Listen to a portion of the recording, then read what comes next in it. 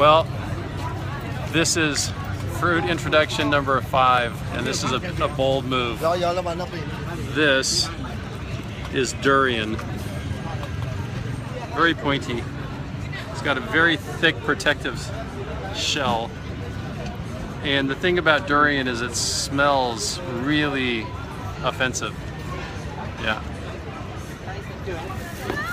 No? Can I be in my video? Okay. My durian guide refuses to be filmed.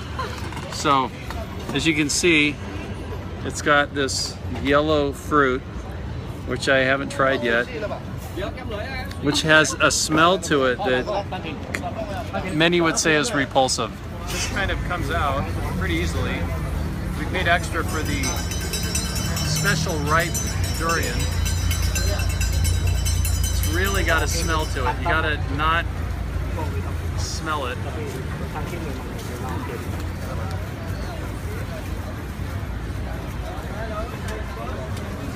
It has a seed in it. Good or not? I don't like it. I'll try it again.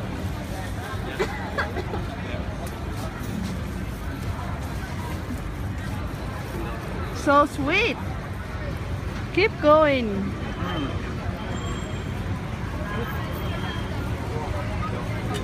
So you can see it's just kind of very, very ripe, very soft. Kind of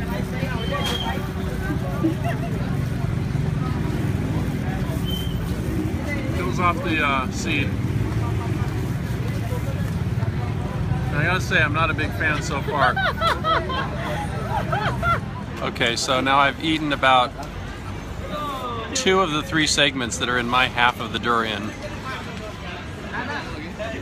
It's not quite as repulsive as I initially thought, but I'm still not a big fan. It has a very unusual taste to it, and I just want to make sure you see exactly what it looks like. It's just kind of this yellow, mushy goo, and there's a big seed in the middle of it, and you just eat everything besides the seed. The thing is, people who live here think this is the absolutely best possible fruit you could eat.